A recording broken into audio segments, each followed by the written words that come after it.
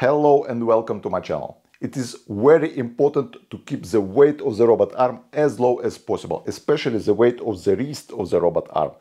The lighter the wrist, the more payload you can use. And this is because the torque is equal to the weight times the lever. And the wrist can have quite high lever, especially in this position. And that's why the weight of the wrist is very critical. Usually the heaviest parts of robot arm are motors and gearboxes. And so it's a really good idea to put these motors and gearboxes somewhere close to the shoulder or even in the shoulder. And one of the simple ways to put these motors and gearboxes in the shoulder is to use Bowden cables. You know, these cables which used on the bicycles for the brakes. So the idea for today's video is to build the wrist with the Bowden cables, with the motors which are going to be apart from the wrist, and to see if this system works properly and if it's acceptable for the robotic arm. Let's get started. This is a Bowden cable which I'm going to use. This is a standard bicycle Bowden cable for the brakes. As you can see, like this, it works perfectly fine. But I think it's not so obvious that it's going to work perfectly fine for the robotic arm. And let me explain you why. First of all, when there is a lot of bending in this Bowden cable, the friction in the cable and the housing becomes quite important. So here it's very easy to slide this cable in and out with very little friction. But for example, in this cable, when there is a lot of bending, it's already quite difficult to pull it and push it. So this is a potential problem number one. And now let me illustrate the potential problem number two. So for this, I'm going to fix this end of the Bowden cable. So I'm fixing the cable to the housing. So I'm just going to hold it like this. And now I'm going to move this other end. And let's see what happens with this part. I will try to hold it still. So when there is a lot of bending, it contracts. And when I straighten it, it expands. And it contracts and expands quite significantly, actually. I think this could be a really big problem. So for example, let me bend it like this. And let's put it here to the 0, and here I'm going to fix it. And now I'm going to unbend it. And you see it moved almost 1 centimeter. This is really a lot. So when I bend it again, it's 0. Yeah, I think this will make it unusable. But anyway, I'm going to assemble this wrist and we will see if these problems are real problems or just my imagination. I have designed everything in Fusion 360. This is the output, the yellow piece. This output has the bevel gear over here, which is connected to this bevel gear, and this red part is basically one of the pulley. So Bowden cable is going to pull one or another side of this pulley. And another pair of Bowden cables is going to pull one or another side of this gray pulley, which is going to move the output. So basically this pulley is last axis and this pulley is the axis just before the last one. And also in this design I have made the hole to pass the cables from the end effector to the base of the robot. And in order to move these Bowden cables, I have designed Bowden driver over here, and it's basically uses a stepper motor NEMA 17 with the planetary gearbox, which is fixed in this part. There are pulley over here, which is going to pull one or another Bowden cable. The Bowden cable is tensioned with these two blocks, and I also made a cover in order to make everything pretty.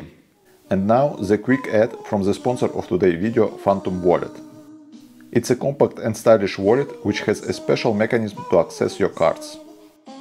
They have 3 sizes and plenty different finishes.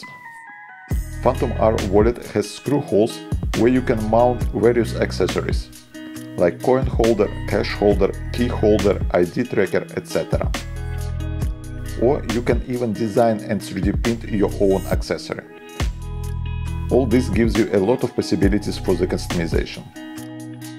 You can find more information following the link in the description to this video. And this is how I use my Phantom wallet. I have bolted this wallet to my iPhone case, and this is very practical. Whenever I need a phone, I need my wallet, and whenever I need my wallet, I need my phone. And it works perfectly well.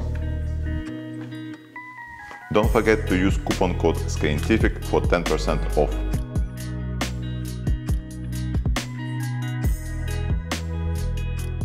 Now I think it's time to start the assembly. These are the 3D printed parts which we are going to use. And these are my stepper motors with planetary gearboxes. By the way, all these parts was 3D printed in the orientation which they are now laying on the table. And this is a big part for the wrist.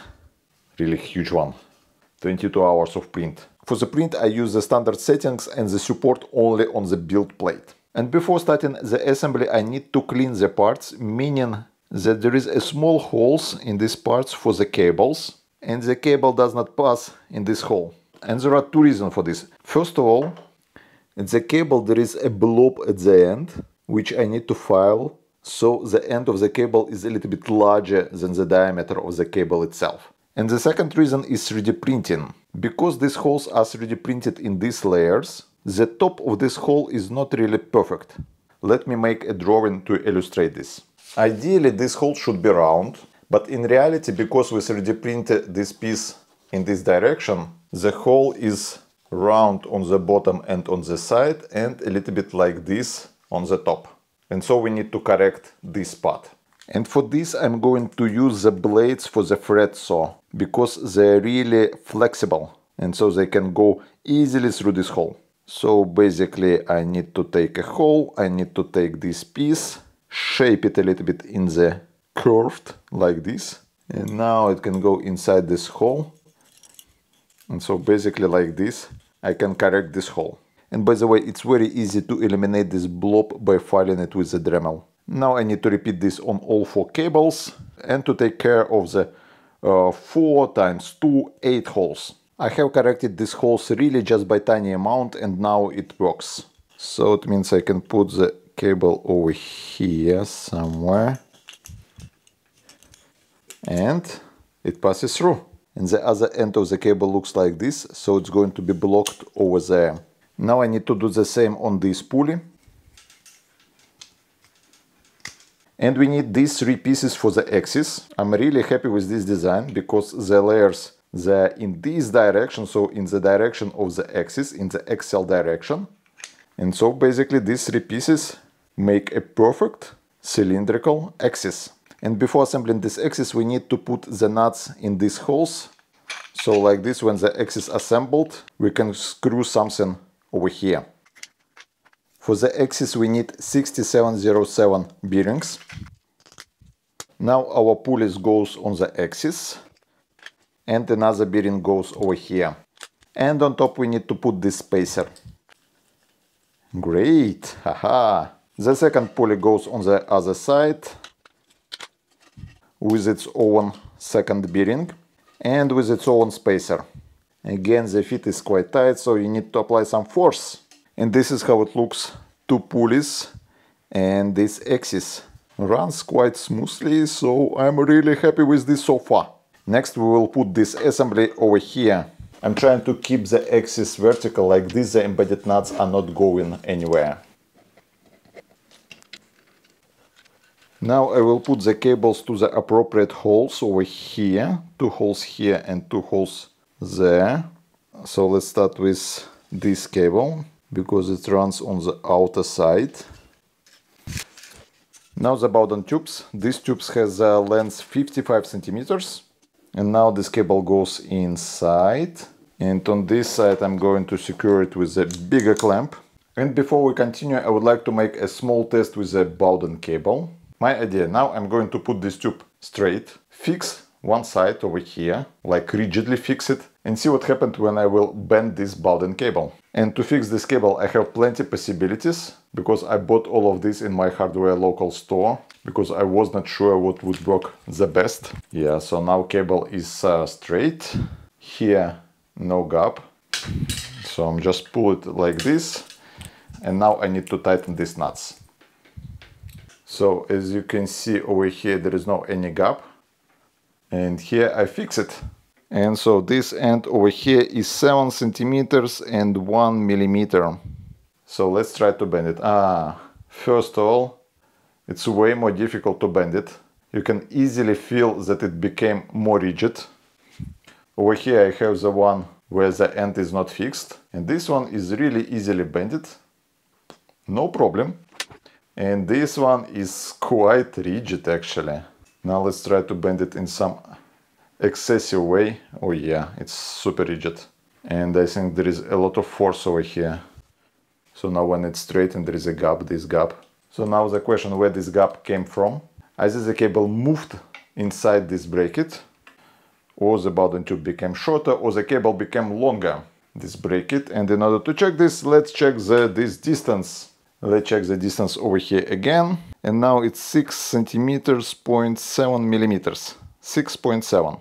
This end stop moved by 4 millimeters. And this is quite impressive because I tighten it really well. This is definitely going to make a problem. So this problem is basically comes from the fact that Bowden cable, when it's bended, it's longer. So when the Bowden cable is like this, the straight one, it has a certain length. And so let's look at the parts of this Bowden tube. So when we bend this tube, it's going to be something like this. These gaps over here will appear and will basically increase the length, the middle length of this Bowden tube. And I think this is a problem. Anyway, let's continue with the assembly. Over here we need to install the output piece, this one. So for this piece I need these bearings. This is 6710 bearing. Now these yellow pieces, they go inside over here and on the opposite side. And afterwards we can install it. Just need to align everything. Cool. Now over here we need to install embedded nuts and to secure the output with the screws.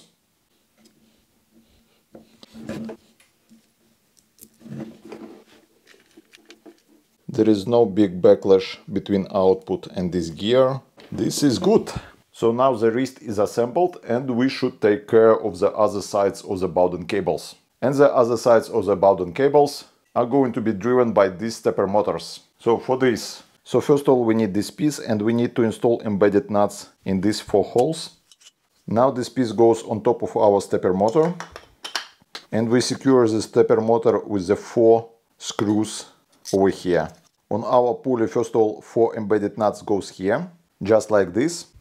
And now maybe you notice that this inner diameter is way bigger than the shaft of our planetary gearbox. And this is because I'm going to use these collars, and I hope thanks to them this entire pulley piece is going to be stronger.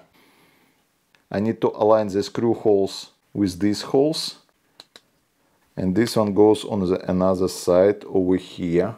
And from this side I'm going to use the screw with the head, and from this side I'm going to use the headless screw, but quite long one. And this is because otherwise I don't have the place for the cables.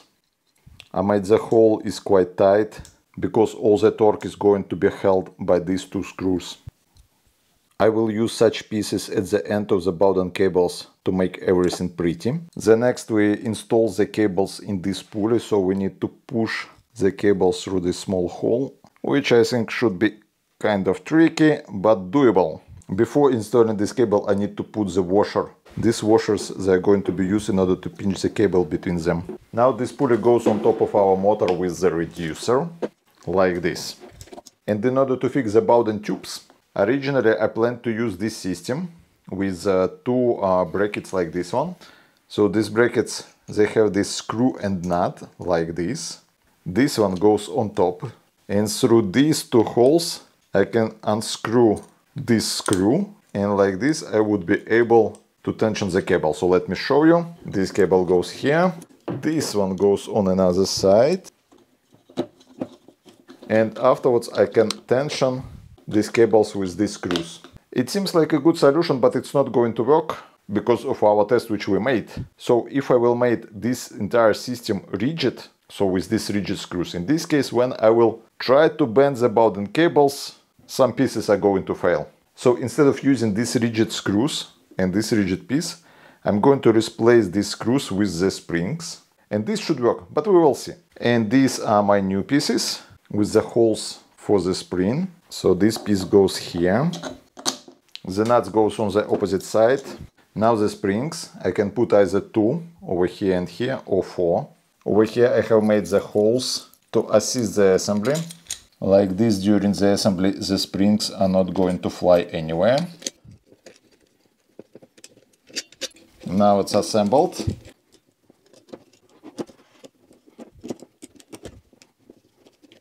before securing these sides of the cables, we need to align this pulley with this one. So basically when this one in the middle, this one should be in the middle too. I have not yet tightened the pulley to the shaft of the reducer, and so now I can rotate this pulley freely and our output moves. Cool. Now I have tightened the cables with one screw for each cable. Afterwards I will tighten also the second screw for each cable. Now I will release these two screws, and like this, these two springs, they go into tension the cables. And if I'm happy, I will cut these cables and fix them with the second screw. It's tensioned. This entire system with the springs does not work perfectly well, because when I try to rotate this pulley, its entire block moves.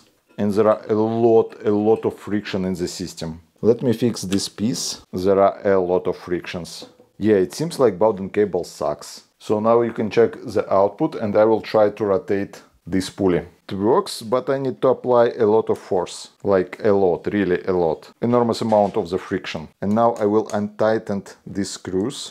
So now our springs are going to work, and it makes everything even worse, you see. Yeah, this design is bad. I don't like it. I have assembled the second piece, so the second stepper with the pulley. But this time I put extra grease, lubricant inside these Bowden tubes. And I hope that probably it is going to reduce the friction. But the friction is still very high. By hand it's looks like it's the same like here. So lubricant does not help, and this is because initial cables, they were already in the lubricant, so this extra lubricant which I put have not made any difference. But nevertheless I have two assembled. So the problem is that if I fix this block in this case, I will have the problem when I will bend these cables. By the way, these cables, they are quite rigid now. And if I don't fix this block, in this case I have this problem. The ideal would be to restrict the motion of this block, just to allow to move it parallel like this, but prevent the tilting. This would be perfect, but it's not easy to do cheaply and in the small space. And if I release the tension, so for this I need to press the block and to fix it with the screws. So now the tension is released, and now it's very easy to move this pulley. There is no much friction. No problem at all. Now let's see what's going to happen here when I'm going to bend these Bowden cables. So now I'm bending it, and you see these blocks, they move inside. So this means that you really need to keep these springs, otherwise you will break something. When I bend these cables, the motion is mostly parallel of this block, because all the cables, they bend more or less at the same way. So what I can try to do is to put these covers, and like this, these covers, they're going to limit the motion of this block, so the block will go easily parallel, but it will be a little bit more difficult for the block to tilt. And maybe this will help. I have connected our steppers to the electronics, to drivers, to the stepper drivers, because I cannot move these pulleys when the cover is on, and it's going to make everything a little bit more fun. By the way, this is the electronics from the old project. It has the drivers, power supply for drivers, power supply for Arduino, Arduino Mega, switch, and two joysticks. Now the pulleys are fixed to the shafts, and let's try to move them. You see what happens? So in this range, the output does not move at all. Now let's try to solve this problem by installing these covers. And I'm going to fix these covers with the screws. 1, 2, and over here 3. And now let's see how it works now. So I will check that these screws are not tightened. They should not, in order to allow this block to work. And let's try. It kind of works a little bit better.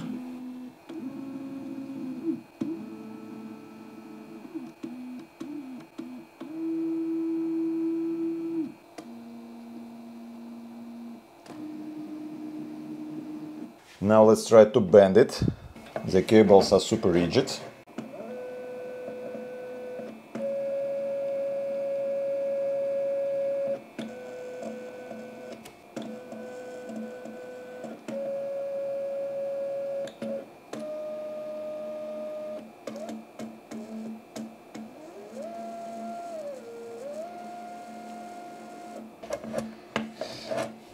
I wonder, can I move it and bend it at the same time?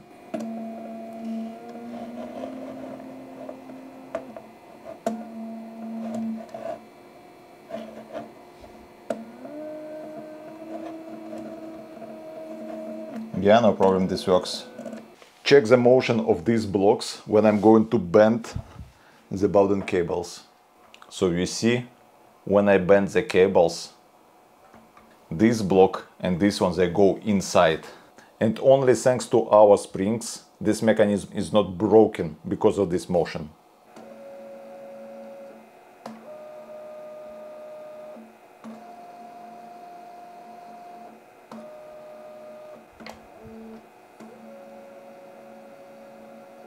My overall conclusion: Bowden cables are not really good for the robotics, at least when you use them like this. And there are two main problems. First problem is friction.